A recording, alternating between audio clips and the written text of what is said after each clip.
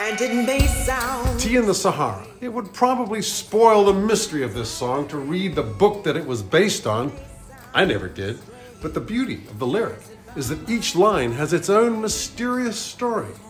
And the musical envelope is all about the undulating desert dunes with swells of rolling sands and tides of emotion.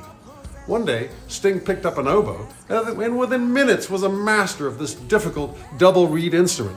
He would pull it out on stage in front of the big stadium, and with the 3 notes that he could find would create this ethereal landscape that would break every heart. It was like that.